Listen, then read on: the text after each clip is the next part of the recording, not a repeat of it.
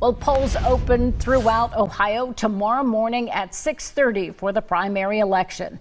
Also happening tomorrow will be rain most of the day. Coming up in just 4 minutes, Chief Meteorologist Dave Mazza tracking a few storms, some that could be severe.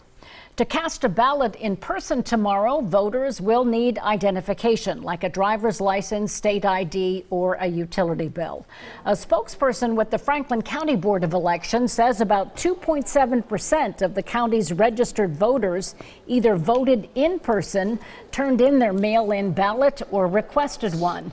And tonight, NBC4's Eric Halperin is at a polling location with an inside look at what goes into making sure everything is up and running in time for you tomorrow morning. Eric?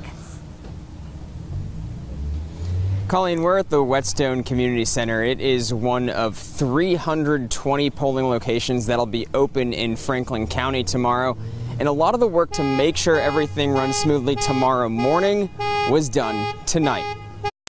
Thank you so much, Ms. Amy, for giving us a call back and letting us know. You're looking at what the Franklin County Board of Elections calls its war room.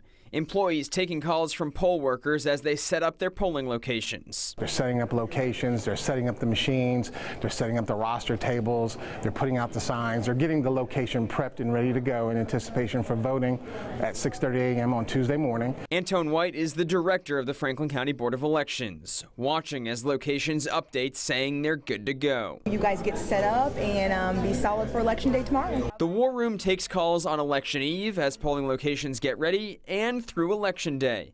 The call takers running the hotline answer any questions and help with any problems poll workers might run into. This room will take thousands of calls, but it's okay. You know, we're here for our poll workers, we're here for our voters. Franklin County polling locations haven't always gotten prepared the night before. According to the Board of Elections, a few started doing that in 2019, and this is the third election where all 320 locations have been set up Election Eve. There's nothing more important than being ready to go at 6:30 a.m. on Tuesday morning. So setting up the night before just allows us that extra time to do that.